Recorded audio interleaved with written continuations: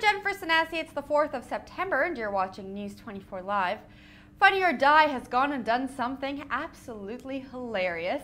Angelina Jolie's wedding dress was revealed earlier this week, and you'll remember she had her children's drawings and designs embroidered on the back. Well, Funny or Die have parodied the dress to give fans a closer look at what was really doodled on the dress. Some of our favorite drawings include #YOLO, a drawing of Angelina making out with her brother, and a drawing of Billy Bob Thornton with the caption, "Mommy's old ex-lover." People on Twitter think this is amazing. Ella Martillo wrote, "Haha, that's cool," while Jeff Vogetti said, "Did I see Lara Croft torture John Voight on the dress train?"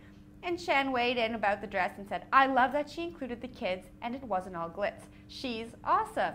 You can check out the spoof up close in the link below this video. Let us know what you think in the comment section below. And for all of your latest breaking entertainment news, be sure to check out our entertainment website, channel24.co.za.